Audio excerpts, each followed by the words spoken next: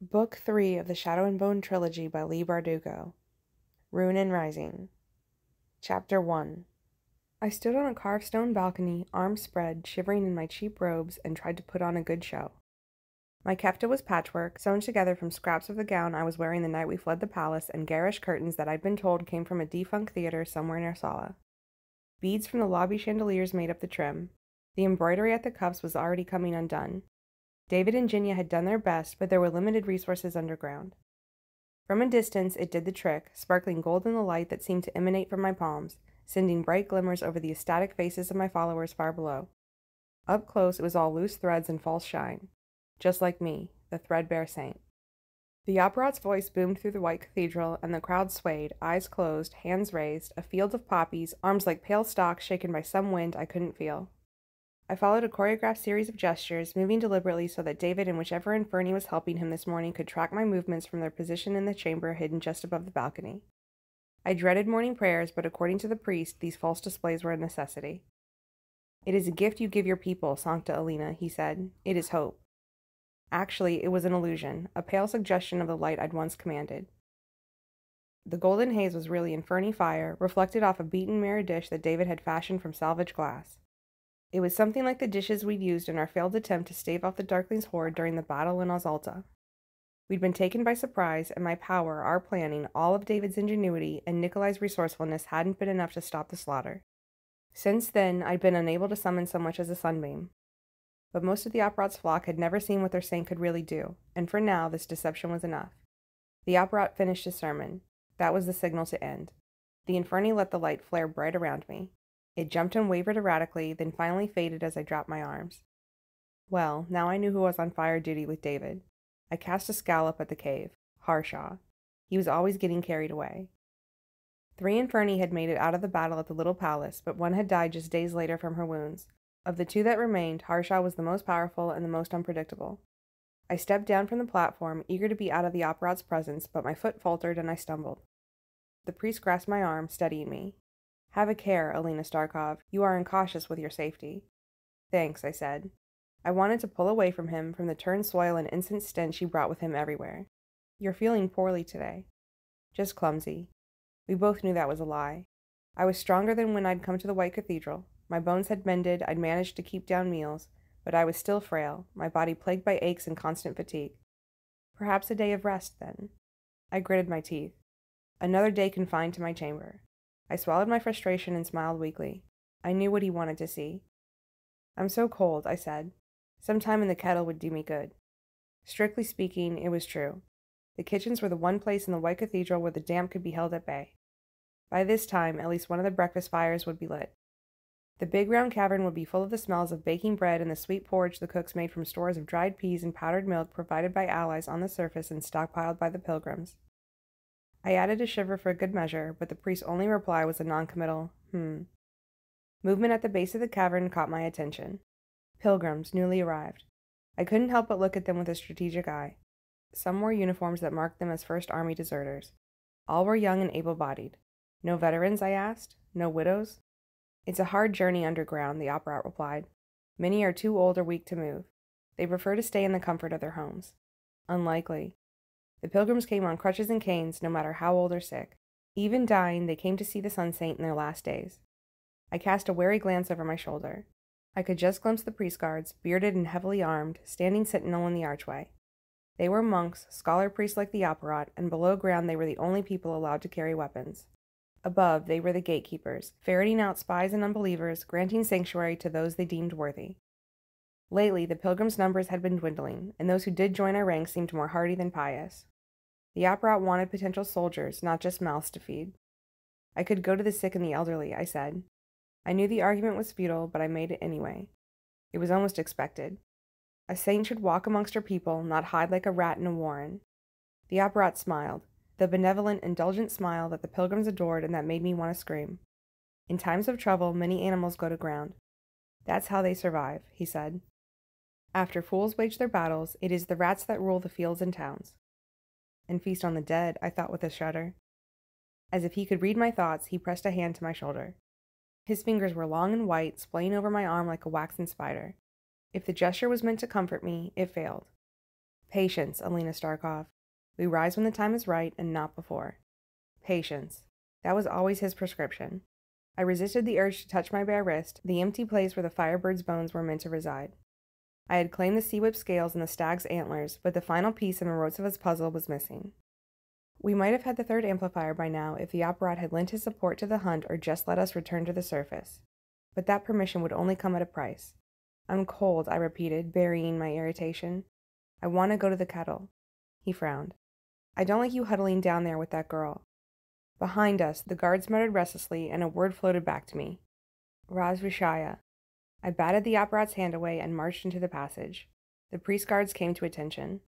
Like all their brothers, they were dressed in brown and wore the golden sunburst, the same symbol that marked the Apparat's robes. My symbol. But they never looked directly at me, never spoke to me or the other Grisha refugees. Instead, they stood silently at the edges of rooms and trailed me everywhere like bearded, rifle-wielding specters. That name is forbidden, I said. They stared straight ahead as if I were invisible. Her name is Jinya Safin, and I'd still be the Darkling's prisoner if it weren't for her. No reaction, but I saw them tense at even the sound of her name. Grown men with guns, afraid of a scarred girl. Superstitious idiots. Peace, Sancta Alina, said the Apparat, taking my elbow to shepherd me across the passage and into his audience chamber. The silver-veined stone of the ceiling was carved into a rose, and the walls were painted with saints in their golden halos. It must have been fabricator craft because no ordinary pigment could withstand the cold and damp of the white cathedral. The priest settled himself in a low wooden chair and gestured for me to take another. I tried to hide my relief as I sank down into it. Even standing for too long left me winded. He peered at me, taking in my sallow skin, the dark smudges beneath my eyes. Surely Jinya can do more for you. It had been over 2 months since my battle with the Darkling, and I hadn't fully recovered. My cheekbones cut the hollows of my face like angry exclamations, and the white fall of my hair was so brittle it seemed to float like cobwebs. I'd finally talked the Apparat into letting Jinya attend me in the kitchens with the promise that she might work her craft and make me more presentable. It was the only real contact I'd had with the other Grisha in weeks. I'd savored every moment, every bit of news. She's doing her best, I said. The priest sighed. I suppose we must all be patient. You will heal in time, through faith, through prayer. A surge of rage took hold of me. He knew damn well that the only thing that would heal me was using my power, but to do that I needed to return to the surface. If you would just let me venture above ground. You are too precious to us, Sancta Alina, and the risk is far too great. He shrugged apologetically. You will not have a care for your safety, so I must. I stayed silent. This was the game we played, that we'd been playing since I'd been brought here. The Apparat had done a lot for me. He was the only reason any of my Grisha had made it out of the battle with the Darkling's monsters. He'd given us safe haven underground, but every day the White Cathedral felt more like a prison than a refuge. He steepled his fingers. Months gone by, and still you do not trust me. I do, I lied. Of course I do. And yet you will not let me help you. With the Firebird in our possession, all this might change.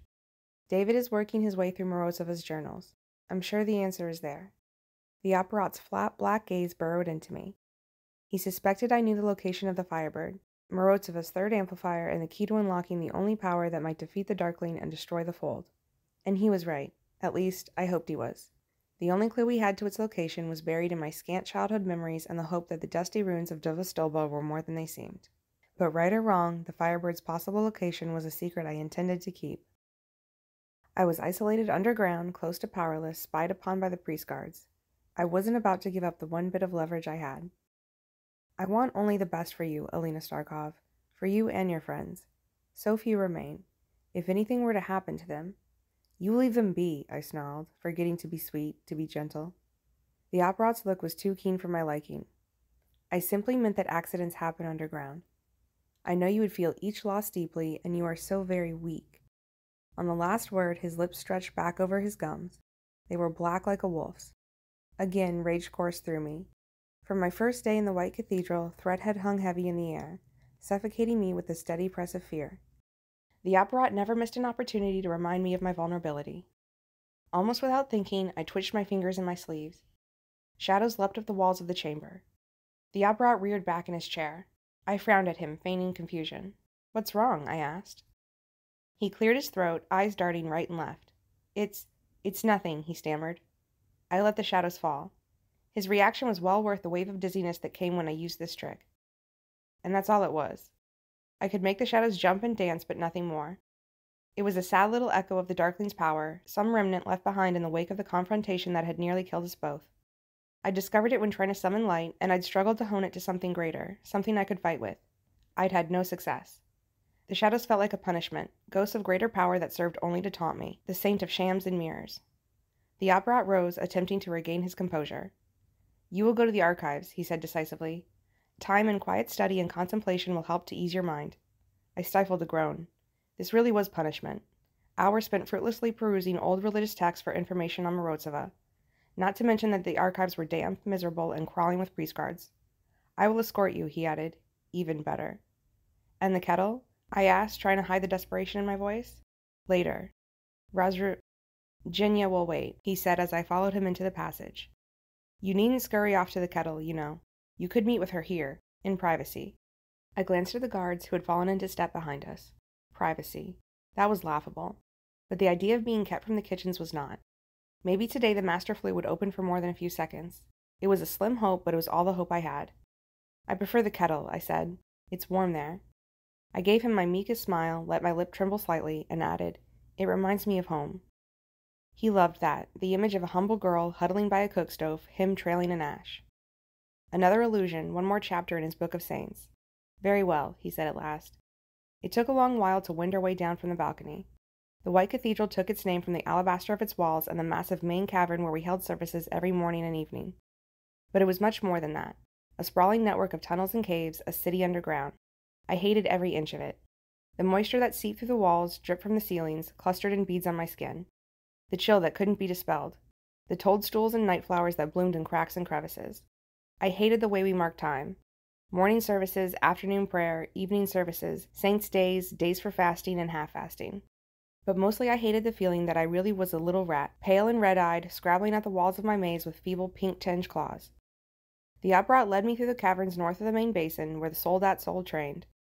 People backed against the rock or reached out to touch my golden sleeve as we passed. We set a slow pace, dignified, necessary. I couldn't move any faster without getting winded. The Apparat's flock knew I was sick and said prayers for my health, but he feared there would be a panic if they discovered just how fragile, how very human, I was. The soldat soul had already begun their training by the time we arrived. These were the Apparat's holy warriors, sun soldiers who bore my symbol tattooed on their arms and faces. Most of them were First Army deserters, though others were simply young, fierce, and willing to die.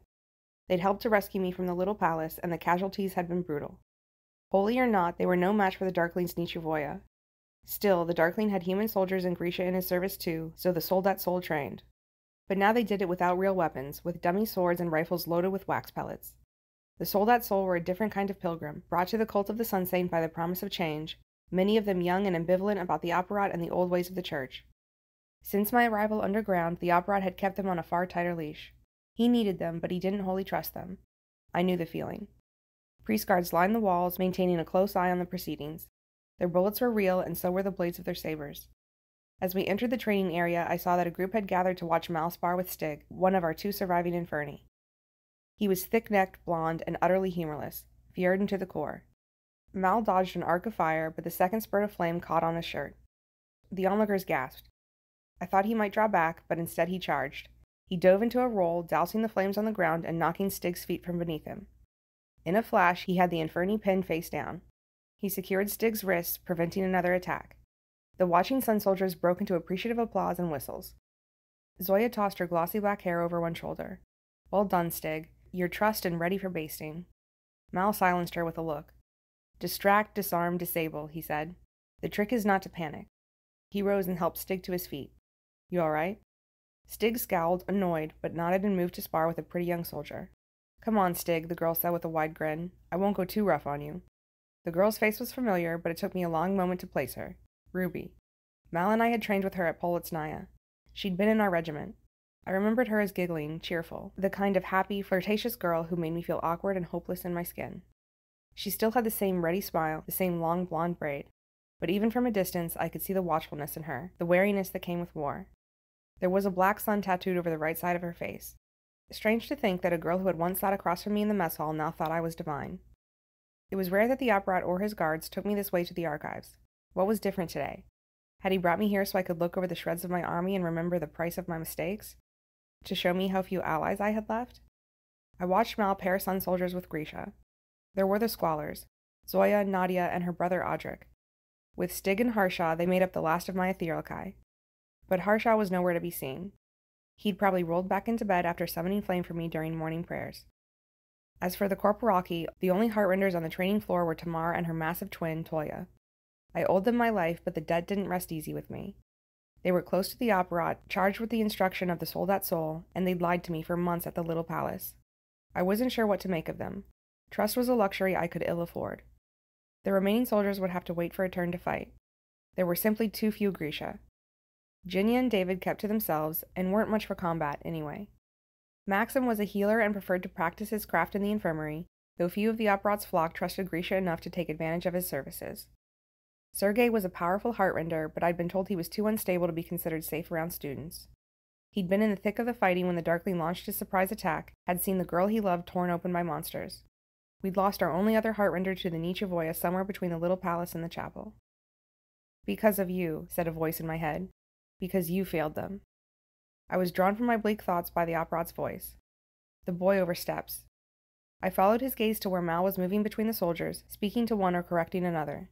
"He's helping them train," I said. "He's giving orders." "Aretsev," the priest called, beckoning him over. I tensed, watching Mal approach. I'd barely seen him since he'd been banned from my chamber. Aside from my carefully rationed interactions with Jinya, the Apparat kept me isolated from potential allies. Mal looked different.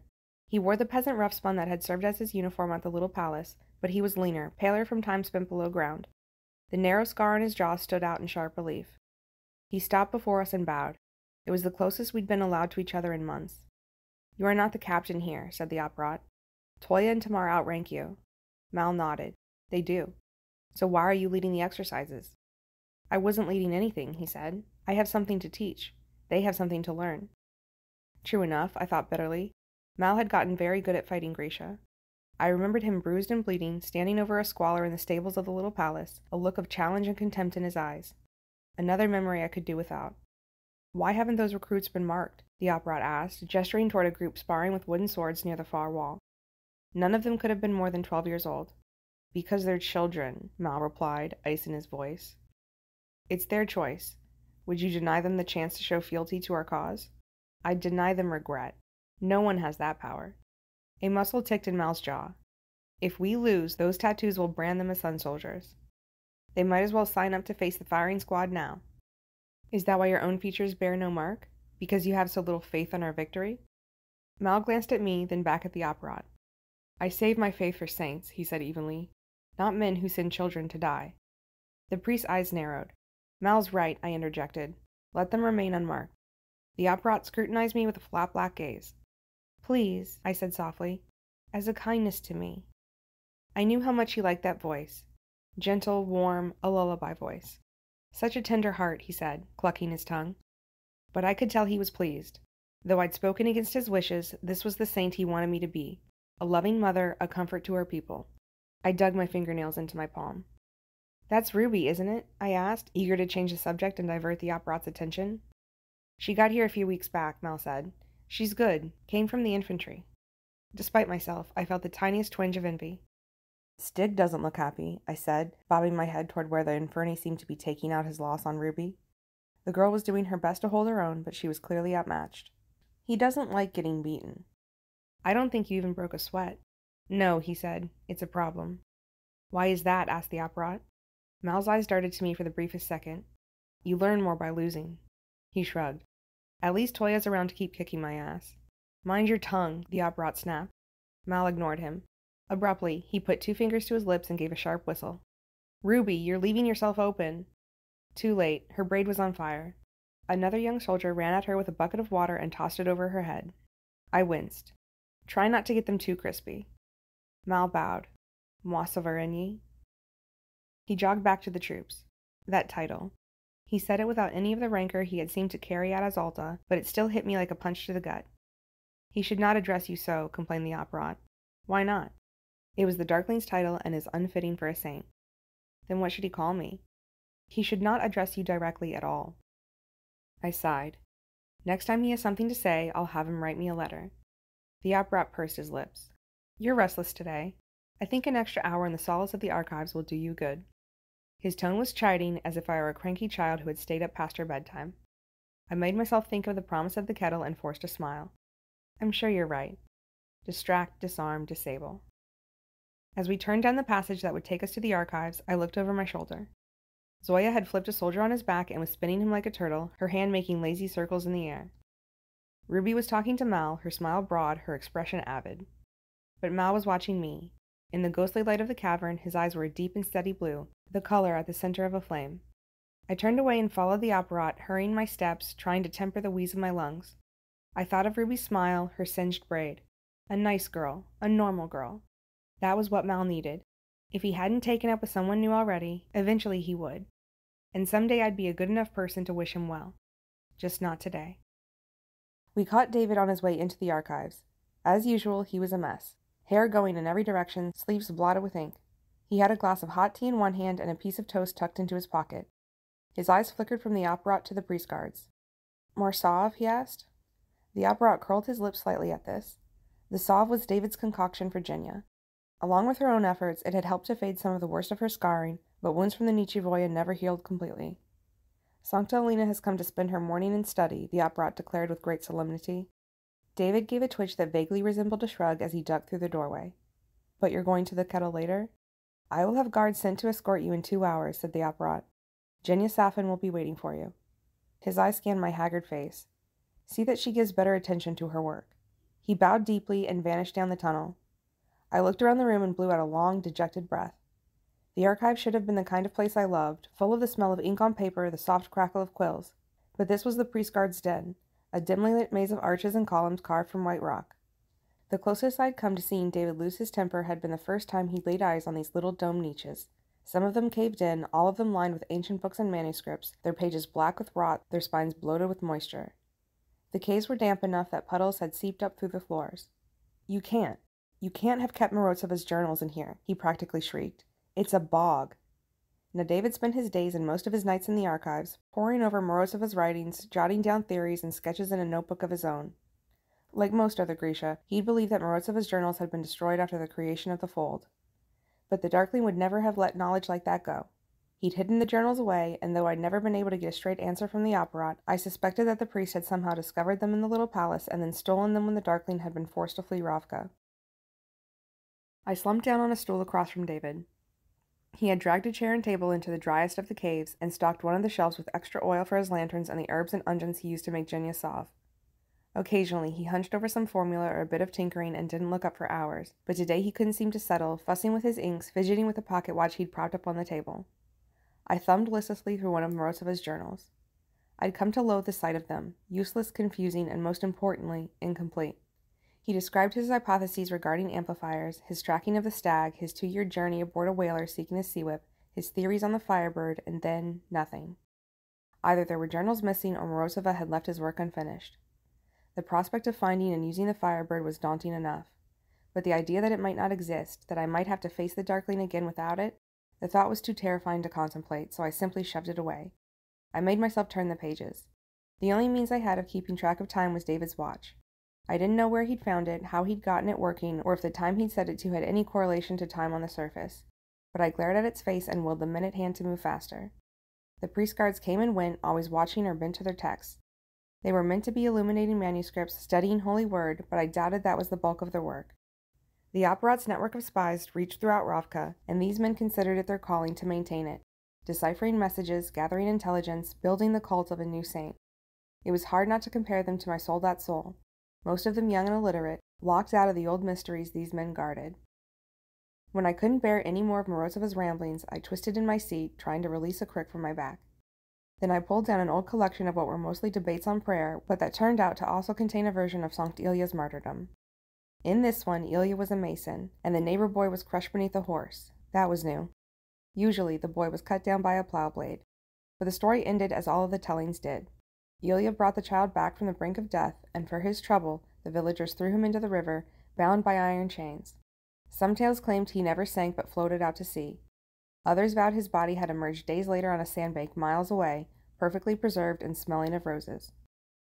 I knew them all, and none of them said a word about the Firebird or indicated that Dovastolba was the right place to start looking for it. All our hope for finding the Firebird resided in an old illustration. Sankt Ilya in chains, surrounded by the stag, the sea-whip, and the Firebird. Mountains could be glimpsed behind him, along with a road and an arch. The arch had long since fallen, but I thought the ruins could be found at Devastolba, not far from the settlements where Mal and I had been born.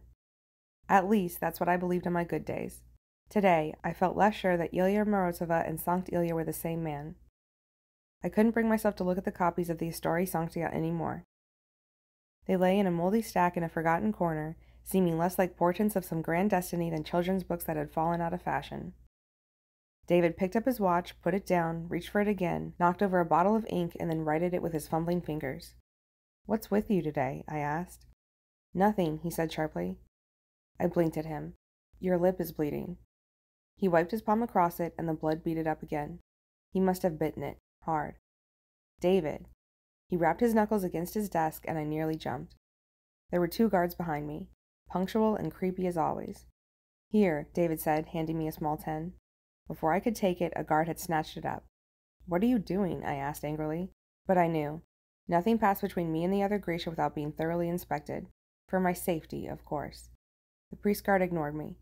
He ran his fingers over the top and bottom of the tin, opened it, smelled the contents, investigated the lid, then closed it and handed it back without a word.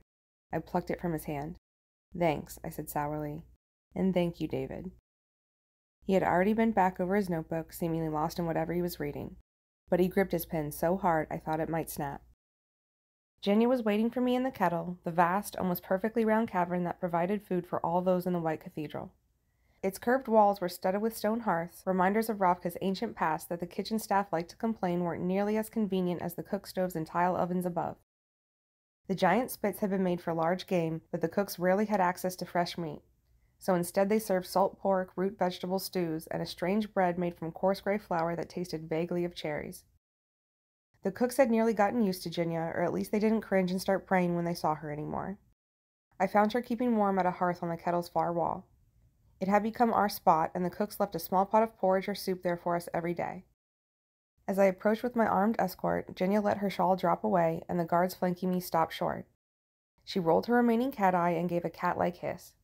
They dropped back, hovering by the entrance. "Too much?" she asked. "Just enough," I replied, marveling at the changes in her. If she could laugh at the way those oafs reacted to her, it was a very good sign. Though the salve David had created for her scars had helped, I was pretty sure most of the credit belonged to Tamar. For weeks after we'd arrived at the White Cathedral, Jenya had refused to leave her chambers. She simply lay there, in the dark, unwilling to move. Under the supervision of the guards, I talked to her, cajoled her, tried to make her laugh. Nothing had worked. In the end, it had been Tamar who lured her out into the open, demanding that she at least learn to defend herself. "Why do you even care?" Jenya had muttered to her, pulling the blankets up. "I don't, but if you can't fight, you're a liability." "I don't care if I get hurt." "I do," I'd protested. "Alina needs to watch her own back," Tamar said. "She can't be looking after you." "I never asked her to." "Wouldn't it be nice if we only got what we asked for?" Tamar said. Then she pinched and prodded and generally harassed, until finally Jenya had thrown off her covers and agreed to a single combat lesson. In private, away from the others, with only the priest guards as audience. "I'm going to flatten her," she'd grumbled to me. My skepticism must have been evident, because she'd blown a red curl off her scarred forehead and said, "Fine, then I'll wait for her to fall asleep and give her a pig nose." But she'd gone to that lesson and the next one, and as far as I knew, Tamar hadn't woken up with a pig nose or with her eyelids sealed shut. Jenya continued to keep her face covered and spent most of her time in her chamber, but she no longer hunched, and she didn't shy away from people in the tunnels. She'd made herself a black silk eye patch from the lining of an old coat, and her hair was looking distinctly redder. If Jenya was using her power to alter her hair color, then maybe some of her vanity had returned, and that could only mean more progress. "Let's get started," she said. Jenya turned her back to the room, facing the fire, then drew her shawl over her head, keeping the fringe sides spread wide to create a screen that would hide us from prying eyes. The first time we'd tried this, the guards had been on us in seconds, but as soon as they'd seen me applying the salve to Jenya's scars, they'd given us distance. They considered the wound she bore from the Darkling's Nichevoy some kind of divine judgment. For what, I wasn't sure. If Jenya's crime was siding with the Darkling, then most of us had been guilty of it at one time or another. And what would they say to the bite marks on my shoulder, or the way I could make shadows curl?